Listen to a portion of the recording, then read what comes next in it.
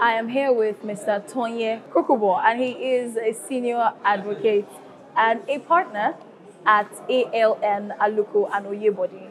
ALN Nigeria. ALN Aluko Nigeria. Okay. All right. Now, I would like to know one thing. I know I asked a question about being partner, but that aside, though, I'd like to know one thing. Being a partner in a law firm that knows or has a deep knowledge of commercial law and helping organizations to make sure that they are in line with that law, what exactly does that entail? Well, first of all, it's a requirement, and it dovetails into my earlier answer before you ask this question. It requires hard work, a deep understanding of of regulations in the commercial sector, deep understanding of the laws that guide companies and corporates, pre-incorporation and post-incorporation. Also, a good understanding of the tax legislations that they are meant to abide by. So there's a whole gamut of legislation that most of these corporates must adhere to.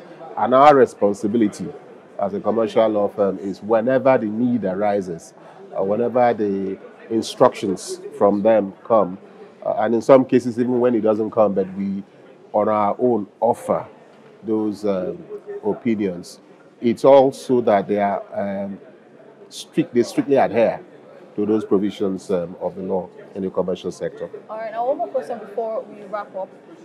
Speaking about having knowledge of this law, are there any laws that you feel like are not in the right place for a country such as Nigeria? No, I think the contrary is the case. I think there's a glut of laws in Nigeria. The problem is not with the existence of our laws. The problem has always been with the implementation and the adherence to the laws. It's almost like asking me, why don't we have laws that prevent crime? Okay. The issue is there's an overflow of legislation statutes that regulate the activities of the law enforcement agents and also protect us as citizens. The question as to stopping something like crime, just by way of an analogy, is the certainty that the law will be applied. It goes back to implementation again.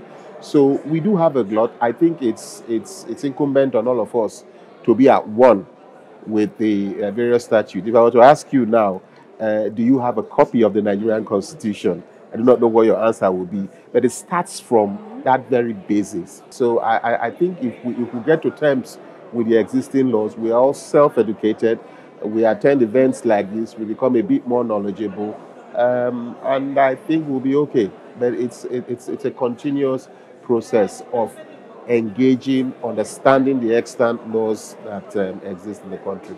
Thank you very much. Thank you. Thank you. Thank you so much. So, Not a it's a problem. pleasure. A pleasure also.